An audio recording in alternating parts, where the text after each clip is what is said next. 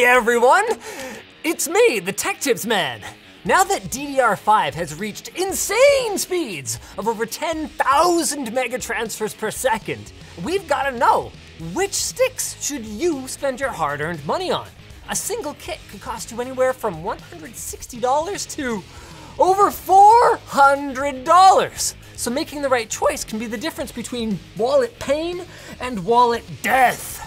To help you out, we put the screws to 10 kits, ranging from stock JEDEC speeds all the way up to 7,800 megatransfers per second on both Intel and AMD platforms. Does it matter a little? Does it matter a lot?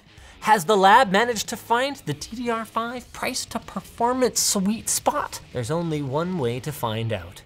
Linode Cloud Computing from Akamai. Linode is a powerful Linux-based cloud computing service that's affordable and easy to use. Whether for a small project or a business-critical application, see why developers choose Linode. Sign up today at linode.com/LTT to get a free $100 60-day credit. Right now, Intel has the only platform where we can test both DDR5 and DDR4 on the exact same CPU. So that's where we started. And Intel also had the benefit of being more stable throughout our testing. We'll get into that a little bit more later. For now, all you need to know is that we took some of the beefiest hardware commercially available, plugged in some memory kits, enabled XMP, and went to town. We're gonna have all the gear that we used linked down below if you wanna check it out for yourself. Right out of the gate, we can clearly see that in most games, fast DDR4 is still a valid option. But that price to performance advantage that it enjoyed in the past seems to have pretty much disappeared. This is a 3600 megatransfer per second kit with pretty tight timings. And while it beats our DDR5 JEDEC kit by anywhere from 1 to 10 FPS on average, it does so at a considerably higher price. And once we're spending the same amount on our DDR5, our DDR4 not only loses its advantage, but falls measurably behind, especially in the all-important 1% lows.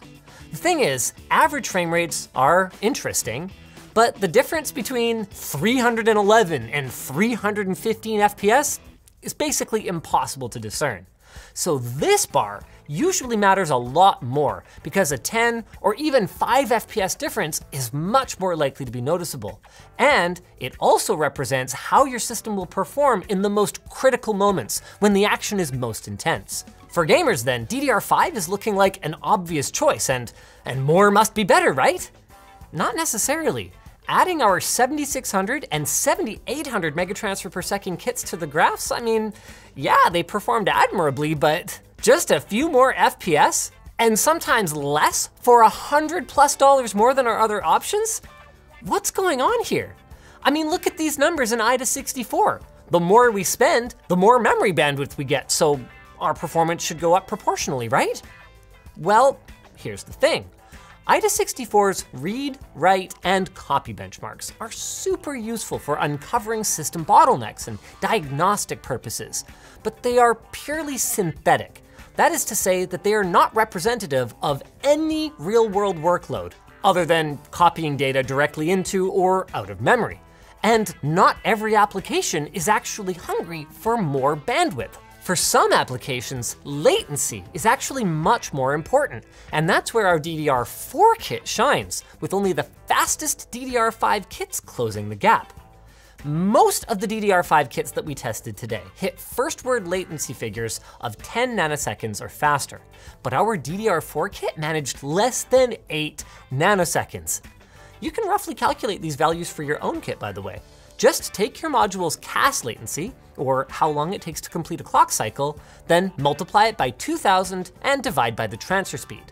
The lower the first word latency, generally the snappier your memory will be.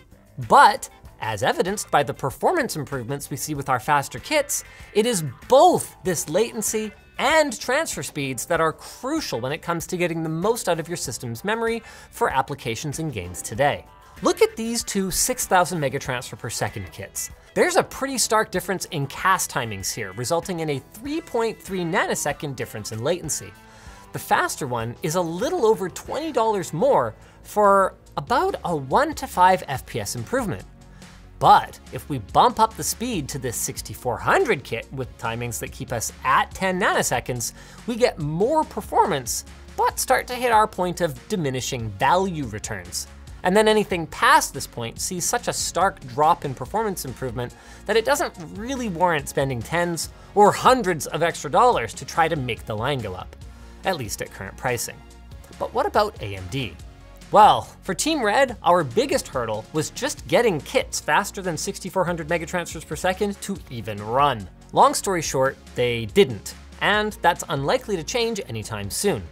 Our testing started mid last month, so that's December of 2022, and we were running on a GISA version 1.0.0.3 patch D. Right before we filmed this, Gigabyte dropped a new BIOS for our motherboard that included an update to 1.0.0.4, supposedly improving memory support. And it does, but the difference wasn't enough to boot any of our previously incompatible kits. I'm certain that professional overclockers will be able to use this extra headroom to push the platform to new heights, but our goal was to measure the out-of-box experience. So we didn't do any tuning beyond plugging in the CPU, plugging in the RAM, and enabling XMP, or Expo, as it were. The good news is that even though it's relatively slow, our 6400 memory absolutely slayed on AMD. Going from a basic DDR5 kit to a premium, but still not outlandishly priced kit, saw almost every game gain 10% average FPS or more. This is especially notable because these are similar gains to what we saw on Intel, but we aren't spending as much on our top performing memory since we topped out at a lower speed. And it's safe to assume that if future BIOS updates can get the jello to stop shaking, AMD's performance should only improve as we get stable access to significantly faster memory, right? Well, not exactly. We are still hitting the point of diminishing returns here, especially when you consider the price. AMD's chips really like tighter timings, and that seems to be the biggest factor when it comes to games. I mean, sure, the JEDEC spec 4800 CL40 kit is way slower than our top end, but look at this 5600 CL28 result. It's on par or just behind its more expensive counterpart, and for about $20 less. And the reason lies here. While the transfer speed might be higher on that 6400 kit, it actually has the same first word latency as the 5600 configuration. I mean, if you were to take that faster kit and sit around for hours tuning the timings, chances are that you would end up with a better result. During our quick sanity check with the latest BIOS, we found that a GISA 1.0.0.4 does improve stability at 6400 with manually tightened timings. But the reality is that many of you don't even overclock your CPU these days, let alone your memory. And realistically, your time is probably better spent buying our new underwear from lttstore.com. We've got new colors available, check them out today. At least, that's true for gaming. For productivity, where we'll have a lot more CPU cores to feed with delicious data, it's a whole different beast. Similar to what we saw with Intel, faster modules seem to make a huge difference in some workloads, and then basically none in others. Handbrake, for example, sees an impressive boost of 22% over JEDEC. Wow! But then just about everything else sees either no improvement, a clearly linear progression that is so small you might as well save your money, or what could best be described as run-to-run variance. One major issue to note is that we have more productivity results, but our 6400 kit didn't manage to finish all of them, so hence the did not finish results. We do expect this to continue to improve over time as AM5 matures as a platform and new BIOS updates roll out, but it was a major problem for us at the time of testing, and the improvements that were available by the time we're actually filming it have been pretty marginal, so nobody knows exactly what the future will hold. And it's still not 100% clear where the DDR5 bang for your buck sweet spot is going to ultimately end up. I mean, considering that DDR4 launched in 2014 and higher speed kits took years to become the norm, it's still early days for this new generation. But what is clear is that you don't want to buy something with significantly slower first word latency if you can avoid it, particularly on the lower transfer speed modules. Oh, and also that there is no point buying faster than 6000 or at most 6400 speed memory for AMD, at least for this generation. You know what else is clear? This piece of glass. Wait, that's not clear. It's got a segue to our sponsor. Samsung, you know what you can never have enough of? Storage. Samsung aims to deliver with the 970 EVO Plus NVMe M.2 SSD. Powered by the latest VNAND technology and firmware optimization, it can reach read and write speeds of up to 3,500 and 3,300 megabytes per second, respectively. Samsung's advanced nickel-coated controller and heat spreader enable superior heat dissipation, keeping it cool even under heavy load. And now drive management has never been simpler. The Samsung Magician software provides a suite of user-friendly tools that help keep your drive up to date, monitor drive speed and health, and even increase performance. So upgrade your storage now. Visit the link below and check out the Samsung 970 EVO Plus.